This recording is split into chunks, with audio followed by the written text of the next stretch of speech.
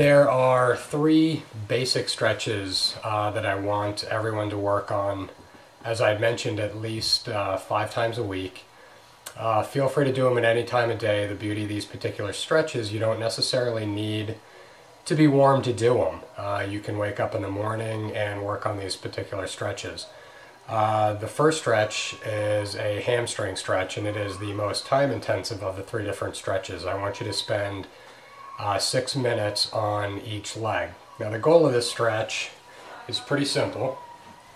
You want to lie down with your leg through the doorway, take the other leg and prop it up over. So you're going to get a stretch through your hamstring and also through your piriformis and your glutes. You don't need to put a lot of tension on the back of your leg. You're just going to lay here, straighten your knee, don't push real hard against it, but just let everything relax and lay here for 6 minutes, and then pop to the other side of the doorway, or in this case I would go to the outside of the door and put my leg back through the other way and do the other side. The beauty of this stretch, as I said, is you don't necessarily need to be warm in order to do it, and you're lengthening the muscle over time. This, for me, from a cycling perspective, has arguably been the single best stretch that I've done. However, there are 2 more that it is imperative that you do. The second stretch that I want you to do involves laying down flat, grabbing your ankle with the opposite hand, supporting your knee with the same side hand, and pull them up towards the opposing shoulder. So you don't want to angle your leg. You want to pull it, keep it in this position, and bring it up and over. And you're going to do this for 30 seconds on each side.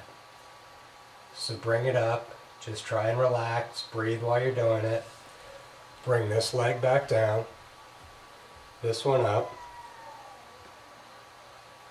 and bring it back over towards this side. Again, you don't want to angle your leg like that. You're pulling your knee towards the opposite shoulder for 30 seconds.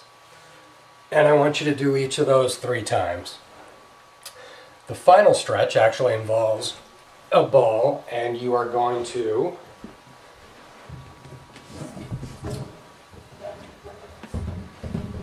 the ball is just for support. You can use anything you want.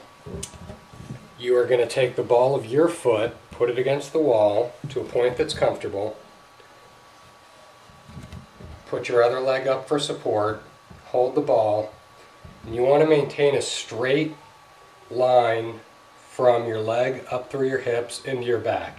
You don't want to arch forward in that manner, for the simple reality is that it puts a lot of tension on your lower back to do that. So keep it straight, and then just slowly start to move backwards towards the wall, angling from your knee, and you'll start to feel the stretch either in your quad or up through your hip flexors. This stretch will get your quads, it'll get your hip flexors, and it'll get your psoas muscle. And you can either do 2 minutes on each side, or you can alternate doing 30 seconds 3 times on each side. From there, you can do any other stretches that you want to do, depending on your particular needs, but these are the 3 basic ones that I want you to do 5 days a week.